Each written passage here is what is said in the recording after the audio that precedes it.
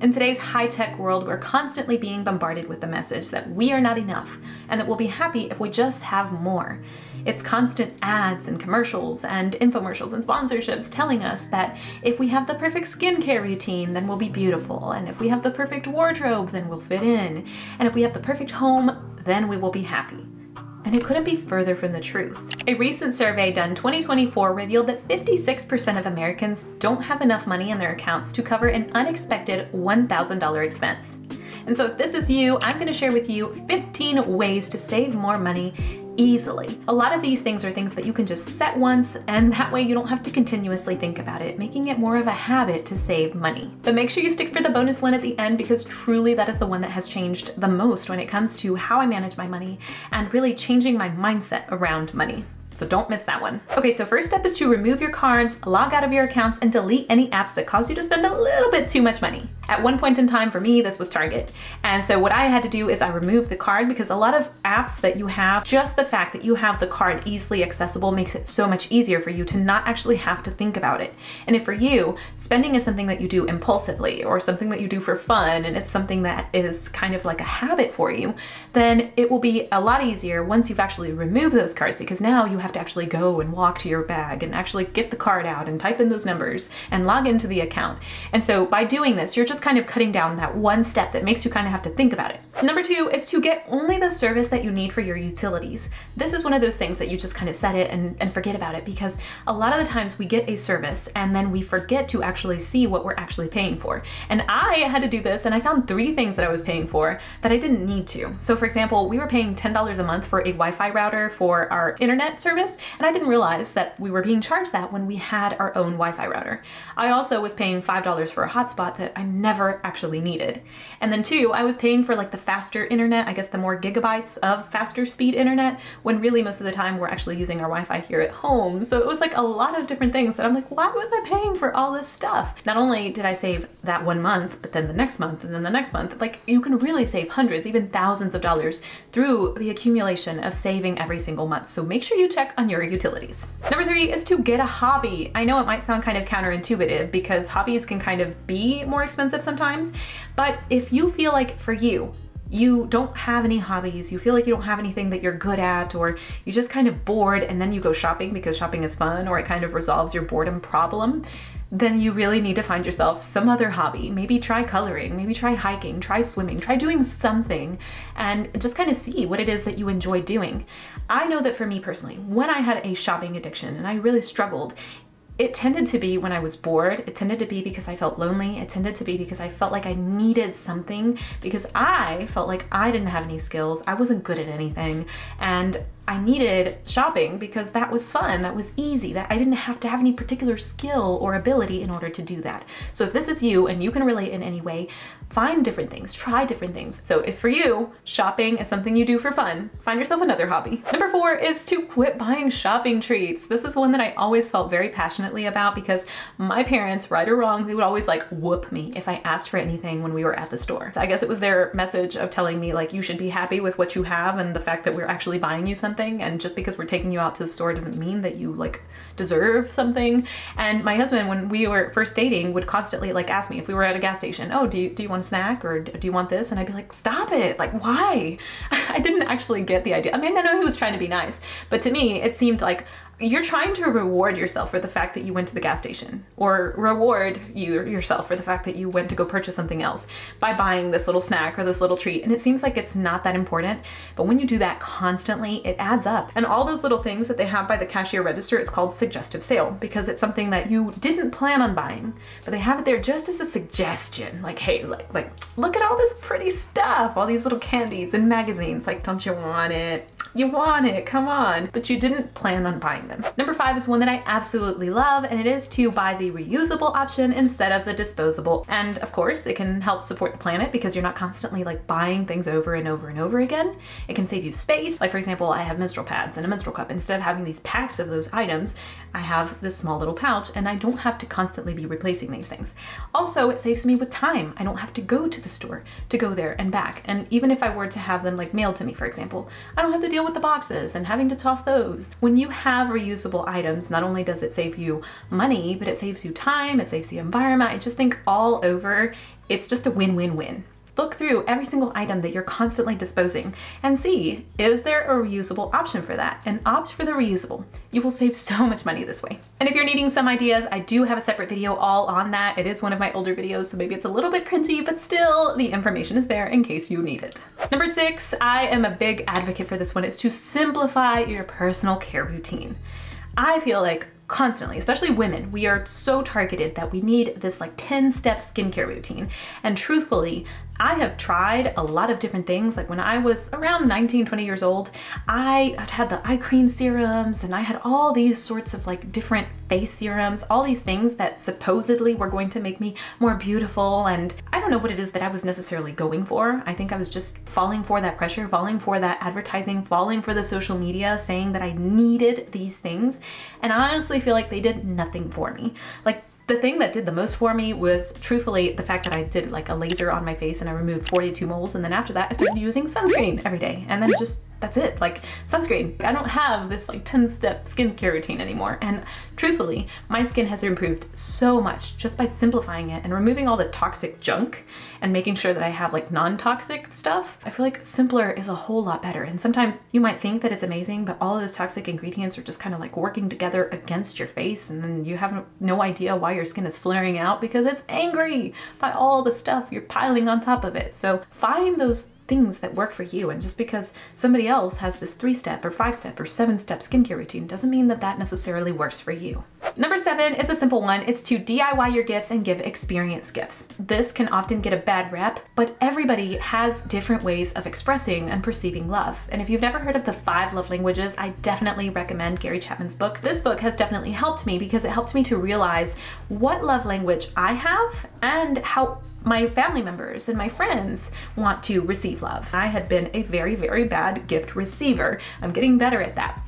But acknowledging that and recognizing that has helped me to also know that other people don't necessarily want to be gifted things. Maybe they want you to do something. Maybe they want a handwritten letter. Maybe they want you to actually go with them somewhere. So a lot of times you don't have to necessarily get somebody the most expensive thing. You can make gifts by yourself, and that can also be an expression of love because you took the time to do that. Number 8 is to buy better quality. I can't tell you the number of times I've tried to save money and then ended up spending a lot more money because the thing that I tried to buy cheaply ended up breaking, ended up not working, and then I still had to buy the more expensive option. So just buy better quality the first time, and that way you'll avoid buying the cheap stuff over and over and over again. Number 9 is to rent or borrow whenever possible. I think this also ties in with the gifting thing because I tell you, I was a horrible receiver. I was not good at receiving things, and so I was not good at asking for help. I was not good at admitting when I needed something. And the more I've been able to do that, the more I've seen that my friends and my family also start to have that confidence to go to me when they need help. But I think it can kind of help you get closer to the people that you value, and it can kind of help you gain that tribe, because back in the day, I feel like people borrowed a whole lot more and they would kind of share with each other. And so it can not only help you to save money, but also for you to reciprocate that with other people and kind of just gain that tribe of yours if you don't feel like you already have one. And then 2, as far as renting, you can rent so many different things. If you're wanting to get a job done in your lawn, like you don't have to actually go out and buy these big machinery. You can rent that. And I just don't see a purpose in buying this like super big expense that you're never gonna actually use again. And so even with my wedding dress, like I paid 280 bucks for it and then I got rid of it. For me, the stuff is not what matters. It is the family, it is the bonds, it is the relationships. So anytime I can rent or borrow, I will definitely go for those avenues if it's not something that I'm going to be using often. Number 10, if there is a major purchase that you're wanting to make, try to find a way to make it an investment. So for example, with our wedding, my husband and I, when we got married, I did not want to pay a photographer. I'm not saying that you should or shouldn't do those things, but for me, I did not want to pay the amount of money to somebody else that would take photos when my family could very well just like snap photos and send them to me. And what I did was I bought a nice camera. So I bought a Sony camera that I'm now like I'm using this setup in order to be able to make videos. And so that investment that I paid, instead of paying a photographer, I bought myself a professional camera. And then with that professional camera, I'm now making videos. So find a way to be able to make your expenses make you money. An example for my husband is that he has lots of different tools for making furniture. He can actually make things that he can sell in order to really basically pay off those tools. Number 11 is to cut cable and show subscriptions. I feel like you've probably heard this before, but the thing is that time is your biggest asset. And again, that advertising is everywhere, everywhere. You really have to be very careful of the things that you're consuming if you're wanting to change the way you view money. Because oftentimes, even with minimalist channels, for example, I had to unsubscribe from this minimalist YouTuber because it seemed like every single video she had some sort of sponsorship. And I'm not against sponsorships, like we all gotta make money, right? But the thing is, I felt like I was bombarded, like every single video. Mind you, this is like a minimalist channel. This is supposed to tell me that I'm enough and, you know, I don't need all these things. That was constantly sharing me with something that I needed to buy, that I should go buy this, that I should go buy that. And so I had to unsubscribe from that. So just be very, very mindful. It doesn't matter what kind of channel, what kind of topic you're actually watching, just be very cautious. What is the underlying message? And are you constantly being bombarded with the idea that you need more? Not only will it save you money because you're not actually spending money on those things, but then you will also start to change your mindset around money, saving you even more. Number 12 is to DIY, DIY, DIY. This will save you so much money because sometimes companies are charging you for their labor time when you could actually do it for yourself. So I can give you an example of a gutter service that wanted to replace our gutters. And instead of actually paying them for this huge quote, we actually are able to do it ourselves, and we spent so much less money. We could have that with a much reduced price because we weren't paying this company, this entity that had to pay their insurances and all these other things. Contact your utility companies and ask for a discount. And if they're still not wanting to give you a discount, actually lay it out there, like find another company that maybe will charge you less and say that you're gonna cancel. I did this with my internet service when after a while they had like upped up the price, and I found a different company that was a lot cheaper. And I told them, I'm gonna cancel. And honestly, what they did is they gave me a free phone line for an entire year. And they also like cut down the phone bill, so which was still cheaper than the other company, and they cut down my internet bill. So all together, I ended up saving a lot of money every single month for an entire year, and then the next year after that. So it's worth a try. Number 14, just a personal pet peeve of mine, don't buy dry clean only clothes. For one thing, of course, they cost money to actually get them cleaned and take care of them. But then two, you have to drive there, drive back, or if not, you're paying for delivery services. Like to me, it's just not worth it. It's not only the money that you're spending, but the time that you're spending on these things. And so I would just rather avoid it altogether. And lastly, number 15 is to simplify your meals and have 4 to 5 meals that you can cook with your eyes closed. I mean, not really with your eyes closed, I'm exaggerating here, but really just to have a small amount of recipes that you can make in really quick time, and you know, and you constantly have the ingredients. And that way, when you're kind of going through that hectic rush and you're really busy and you're wondering, oh my gosh, what are we gonna eat? It can be super easy just to pull something out, pull some ingredients together and have a meal quickly made.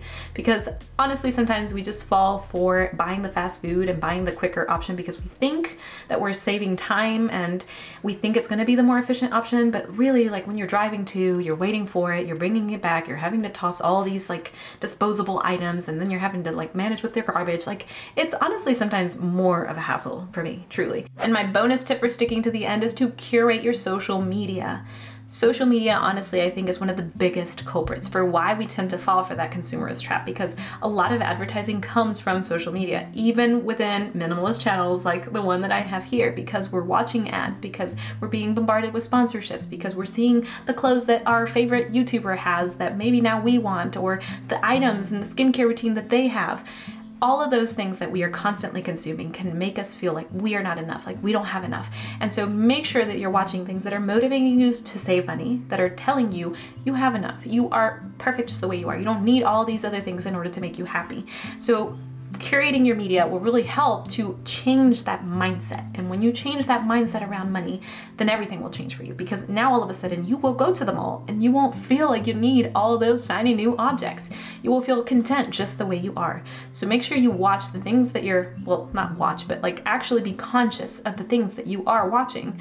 And that will help a lot towards changing your mindset around money. So that's it for these tips. I hope that they've been helpful for you, and be sure to subscribe so you won't miss when I post a new video, because I definitely have a lot more money saving tips to come. And especially when it comes to children and families, because I feel like this is an area where a lot of people think that kids have to be super expensive. And truly, I feel like if we have a minimalist approach to it, It doesn't have to be that way. So be sure to stick around for those videos. I thank you so much for watching. I'll see you in the next one. Bye for now.